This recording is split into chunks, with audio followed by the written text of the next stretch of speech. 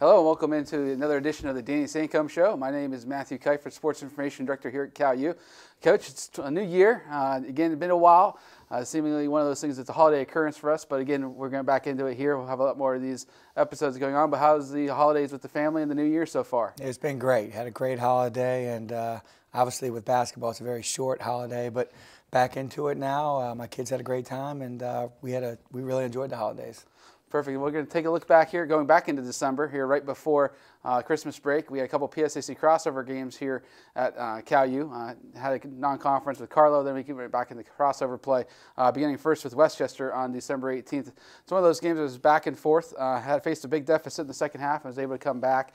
But just thoughts on the Golden Rams contest there? Yeah, take our hats off to them. They just were better than we were that night. We just didn't execute well on both ends, gave up too many points, and just didn't play very good defensively. Offensively, obviously, we scored enough points to win, but it was a disappointing loss. But like I said, in this league, you got to be ready to play, and I thought they had a little bit more sense of urgency for that game than we did. Yeah, it's one of those games where you get to the free throw line 41 times. I mean, that really helped out. They didn't really have anybody foul out per se, but they had so many guys in foul trouble. It's just one of those things they had to keep rotating guys in and out throughout the contest. Yeah, it hurt us a little bit too. I think we missed 13 foul shots, and that would make a big difference, obviously, in that game. But we attack well. We're hard to guard, so we can create some problems for some teams on that end, on the offensive end. But I just feel like when our defense is sound, we're a tough team to beat. Yeah, in that game, Phil Alston had 29 points, another double-double, 29 points, 13 rebounds, and again, 4 blocks. Just again having one of those breakout performances there throughout the season we've seen so far for Phil being able to drive the lane here and getting a nice shot. Yeah, Phil was aggressive, and he created a matchup problem for them with his quickness on the perimeter, being able to put the ball on the floor, and did a great job, obviously, on the offensive glass and scoring around the basket as well. But he had a big game for us, and we needed every point. We could have used a few more, but he was very solid offensively. Yeah, in that game especially, one of those things too, we don't see in the highlights, but Brett Pegram went down early in the first half, and then he came back a little bit in the second half, but again, just played minimal minutes there. But with the idea of the resiliency of the team here coming back without their floor general in Pegram, it says a lot about these guys.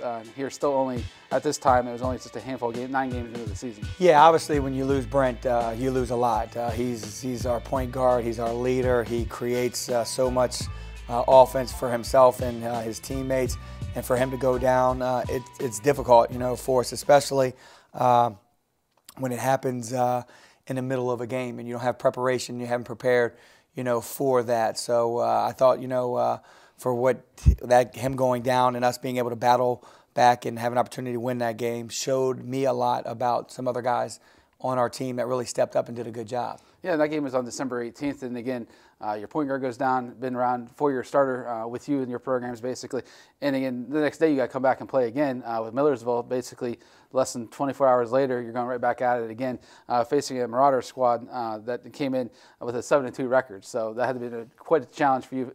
Rough night of sleep, I'm sure. Very much, and not a lot of sleep because you're going from one to the next very, very quickly. And for us, had a few injuries in the Westchester game, not knowing if Brent was going to be able to play with his shoulder, with Preston with his ankle. So there was a lot of concern what they were going to do. Obviously, Brent wasn't able to play the following day, and Preston was, but pretty much played on one leg. I thought was a big win for us, and it was a big team win. Anytime you win without your point guard, all-conference guard that does so much for you, it says a lot about the other guys. And obviously we had guys that stepped up and made some big plays for us throughout the game. Yeah, we're watching the first half highlights here, but honestly the name of the game in the second half was totally Zion Collins, finishing with 34.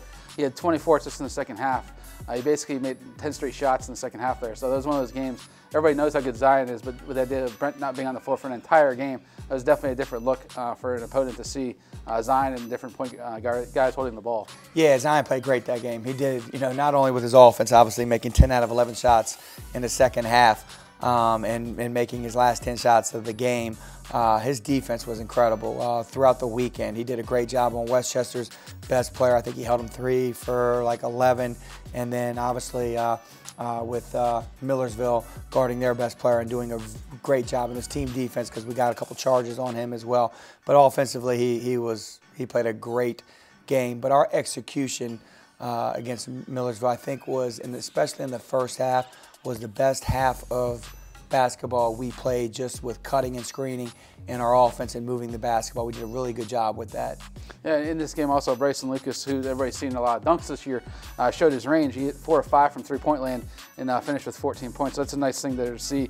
The guys finished with 8 three-pointers made in the first half, so that really gets you going when you make 8 threes here before halftime. Yes, and Bryson is a dynamic player. So you know the dunks are great, but he's a capable three-point shooter. He really shoots the ball well, and you know I think the sky is the limit for him. He's got an opportunity to be a great player if he continues to work hard and continue to improve his ball handling and shooting. But defensively, he's so versatile. He can guard a big, he can guard a guard.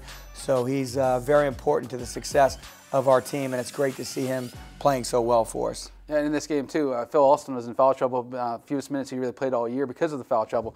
But between Bryson Lucas and Keith Palick getting a double-double, one of those things there, he still had a presence in the middle between those guys in that length. Yeah, Keith played great as well. He knocked down shots, but Keith also moved well without the ball, scored, rebounded the ball very well. And Keith, has just been so consistent for us this year, though being a freshman, his consistency just seems way ahead of what you expect from freshmen most of the time. He just does things on both ends of the ball, rebounds the ball very well. Offensively, everybody talks about how he shoots it, but he passes the ball extremely well, and he's hard to guard because he has the ability to shoot it, but he also has the ability to put the ball on the floor, and he really stepped up. Him and Bryson played great for us in that Millersville game because, like you said, Phil being in foul trouble just wasn't out there as much. I think he played 13 or 14 minutes in the game, and have those two guys, have double-doubles was really big for us. Yeah, he had a nice double-digit lead at halftime, and he shot 58% in the second half. So that's one of those things. You talked about the first half cutting and moving. Second half, Zion was a big part of that, hitting 10 shots in a row. But it's really nice to see the shooting percentage in the second half when you have a lead, just to be able to extend it and build that to really quench any kind of momentum that the opposing team would have. Again, I think it, always with us falls back to execution. When we get open looks, we've got talented guys.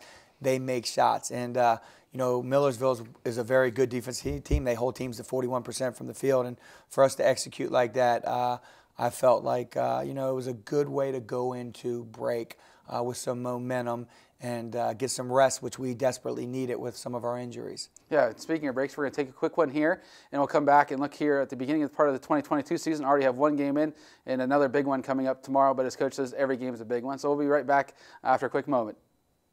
Vulcan basketball is back at Bloomsburg, at East Stroudsburg, women at Bowie State, men home versus Carlow, home versus Westchester, home versus Millersville, home versus Kutztown, home versus IUP, at UPJ, at Shepherd, home versus Slippery Rock, at Edinburgh, at Clarion, at Mercyhurst, home versus Gannon, home versus Seton Hill, at Slippery Rock, home versus Pitt Johnstown, women at Salem, at IUP, home versus Edinburgh, at Seton Hill, home versus Clarion, home versus Mercyhurst, at Gannon.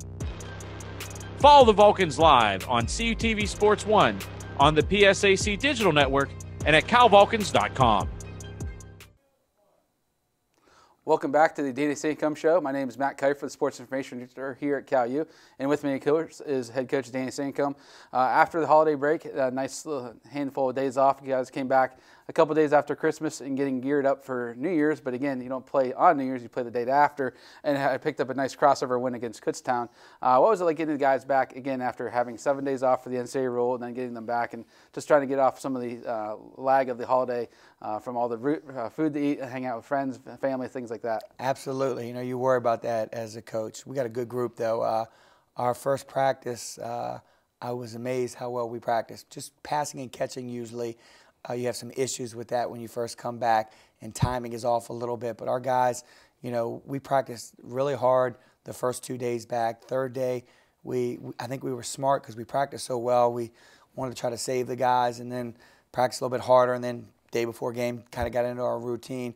And it was big for us because we're playing a lot of games here in a row, and we had to move that game due to Kutztown being in finals when we were originally supposed to play it. So usually you have a little bit more time before you play at that point in time. But I was really happy with how we played on the defensive end, and I thought we were ready to play. So I was excited that we came back and we had the positive energy to have great practices, and then that carried over into the game.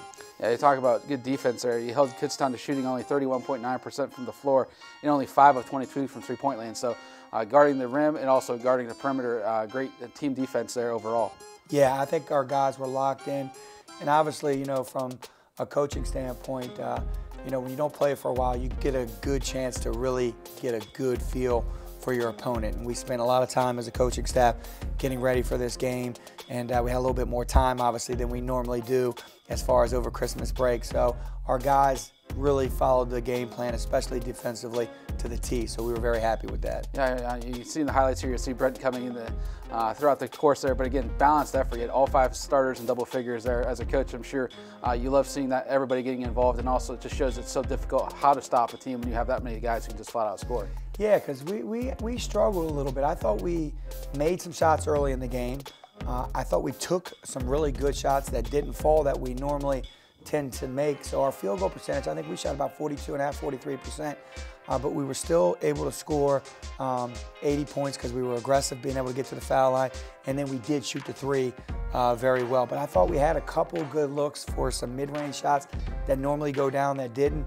And, our guys battled. We did a good job on the offensive glass. So, anytime you shoot 42% from the field and still score over 80 points, we feel if we score 80 points, we got a good chance to win the game. And right here we see Zion Collins scoring his 1,000th career point.